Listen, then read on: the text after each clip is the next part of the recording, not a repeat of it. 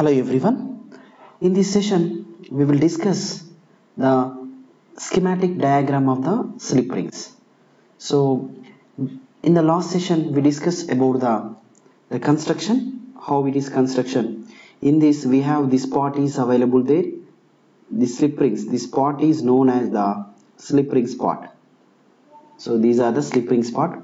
How actually, what are the inside connections are available for the slip rings? How practically it is, the connections we will discuss in this session. So here, this is the schematic diagram. Just look at here. Just observe here. This is RYB. This is the star connected rotor windings. Just rotor winding is represented in these turns. This is the R phase, 3-phase winding. This is the Y phase. Another phase. This is the B phase. This R phase is connected through a slip ring. Again, B phase is connected through a slip ring. Again, here Y phase is connected through a slip rings. So this is R, this is Y, this is B. And through these slip rings, we have the brushes are available. So these are the brushes. This green color is brushes, stationary brushes. These are not rotating. Okay, and these will be connected to the external resistances. So these are the external connected resistors. For this is R resistor, this is for Y, this is B. Okay, while it rotating, and the connection will be rotates, but brushes are stationary, and the external resistance will be added in this for this winding. So just look at here. Same diagram is there. This is R phase, Y phase, B phase. R phase is connected to one thing, Y phase is connected to one thing, C phase is connected to one thing, and these are the slip rings. These are the slip rings. Just look at the diagram. The previous diagram is there. Just observe here. This is the winding. R phase slip ring, Y phase slip ring, B phase slip ring. These are the external resistances. External resistances. So this is the wound rotor connections. Look at here. The 3-phase connected rotor windings are connected external resistance through the slip rings and brush arrangements. So look at here. These 3 phases are connected. This is the slip ring. This is the ring like a slip and connected through a brushes with the external resistance. This area. Slip rings made up of pass bar branch. So just keep in your mind, pass bar branch, brass. So the combination of branch and brass, it will be design the rings. Slip rings means these rings are available. This is the rings, and there is a shaft is available like this. There is a shaft is available. They are placed on the rotating shaft, which made of the mild steel, insulated through a mica. So here the slip rings we have the slip rings.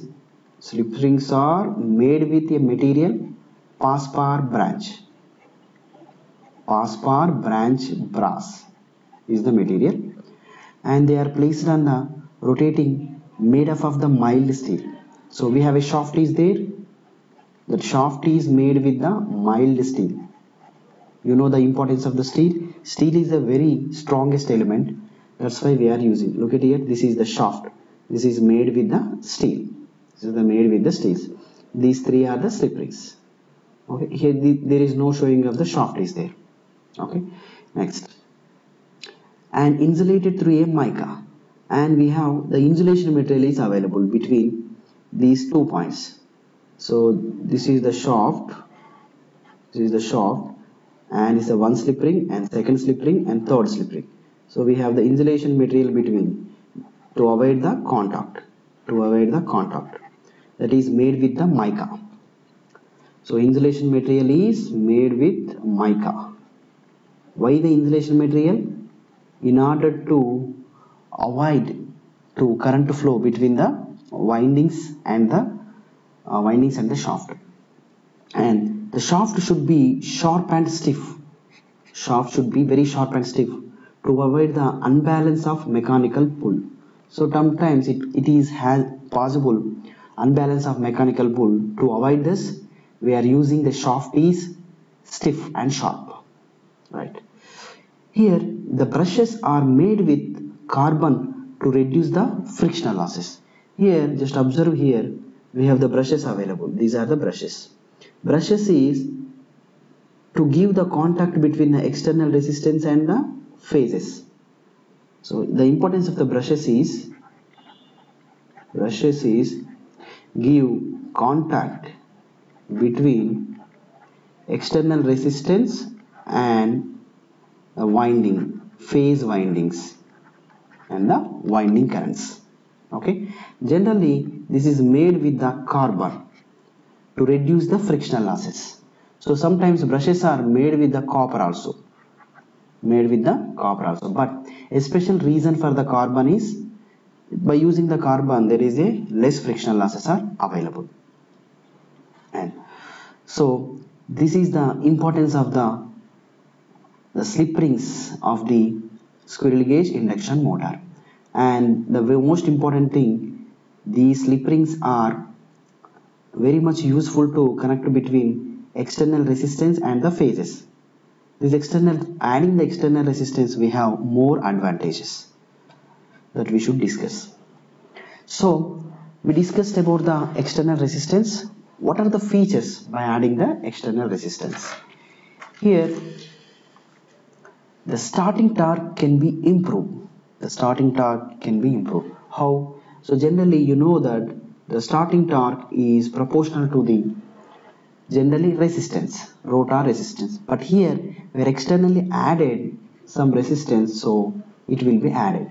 So the complete term, rotor resistance and external resistance will be added, therefore the starting torque will be improved. So second, the starting current can be reduced. Need of starters can be eliminated. How?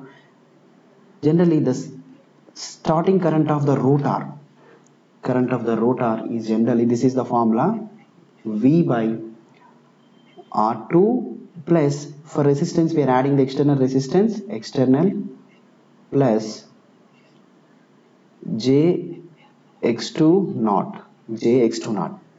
So this will be improved, then automatically the starting current of the rotor can be decreased. So whenever the rotor current can be decreased, automatically there is no requirement of the starters.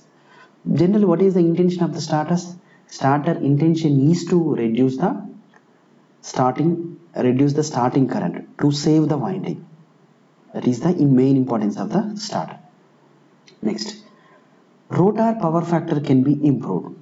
So what is the rotor power factor? Generally the rotor power factor formula, rotor power factor will represent like this: cos phi 2 equal R2 by Z2.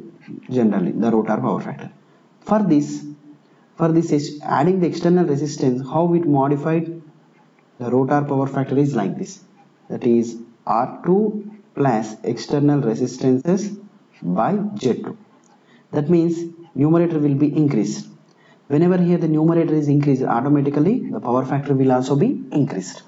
That's why the rotor power factor can be improved. It is very much improvement in the rotor power factor. Next, fourth, with additional resistances, the speed of the motor can be controlled during the running condition.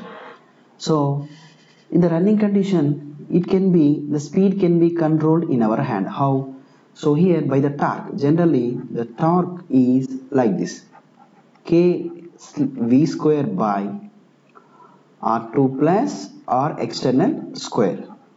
So this is the generally the torque formula. That is the torque equal k into s into v square by R2 plus R external square. So by this, just look at here, the R2 will in our control, because external resistance we can control.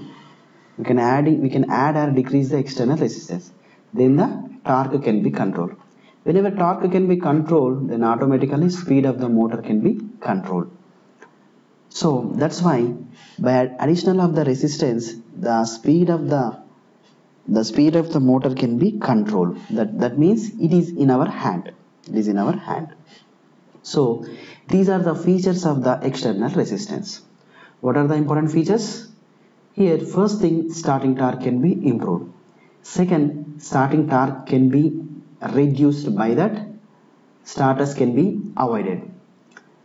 Here, the rotor power factor can be improved. By that, the overall power factor can be improved.